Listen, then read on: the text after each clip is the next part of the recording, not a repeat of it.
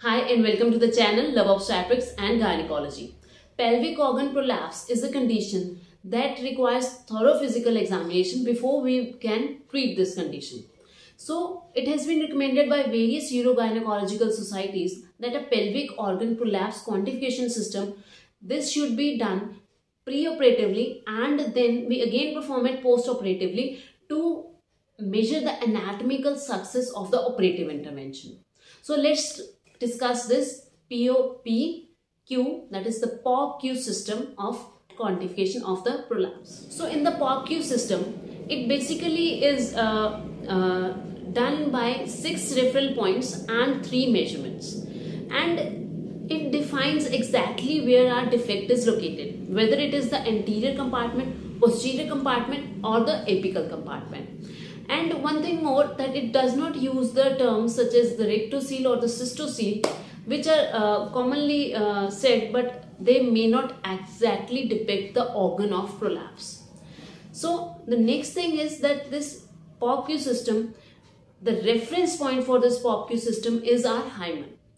Anything that is proximal to the hymen or inside the vagina, that is given as the minus points, that is in the minus centimeters. And anything that is below the hymen, we give it as the plus points or the plus centimeters outside the hymen.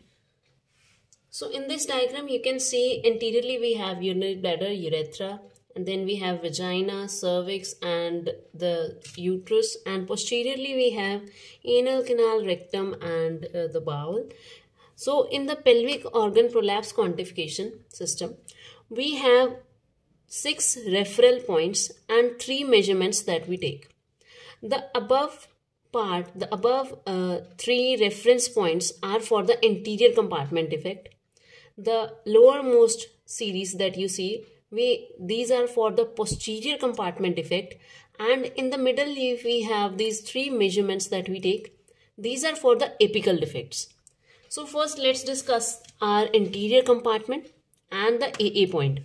See, AA point is basically on the anterior vaginal wall, 3 cm proximal to the external urethral meatus. So from the external urethral meatus, 3 cm proximal to the hymen. So somewhere over here, we have our AA point.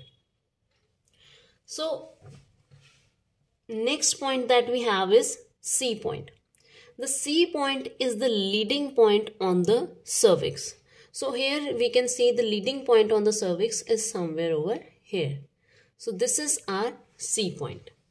And next that we have is BA point. The BA point basically refers to the dependent most part on the anterior vaginal wall. So it can be from anywhere on the anterior vaginal wall, from the AA point to the C point. So regarding the measurements now, see, AA point, it is normally when we have no prolapse, the AA point is above the hymen, or we can say proximal to the hymen, and it is -3. And in case of a maximal prolapse, totally outside the vagina, it can be up to +3.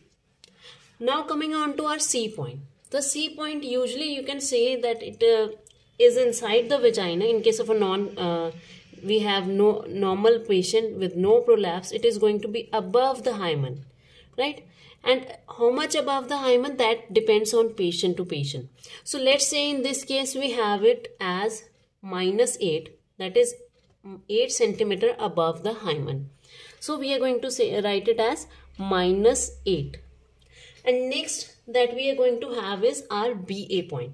See, in case a patient is having no prolapse, the AA point and BA point are similar. That is, they are going to be at -3. And in case of a maximal prolapse, see, basically that means the cervix is lying outside and BA point is somewhere over here, and that is also outside. So the maximally it can go up to the length of the cervix. So it can vary from -3 to +8. So this was regarding our prolapse of the anterior compartment. Now let's talk about the posterior compartment. Similarly, we have a point that is AP point.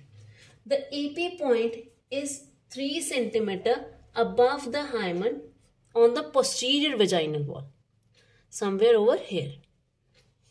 And now talking about the point D. See, it is called as D because it depicts the pouch of Douglas, which is above the posterior fornix, or it can depict the posterior fornix as such. So the deepest point on the posterior fornix that we have over here, this is called as D.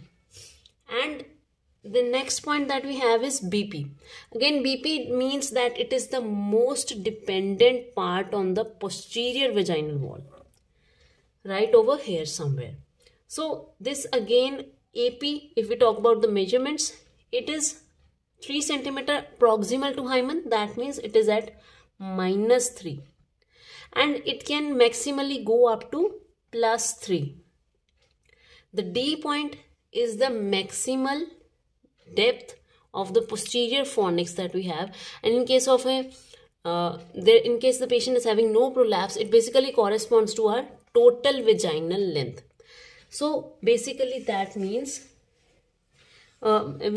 supposingly that we have this patient and she is having the D at -10, and BP can vary anywhere between the AP point and the D point. So it can be -3 to, in case of a maximal prolapse, +10.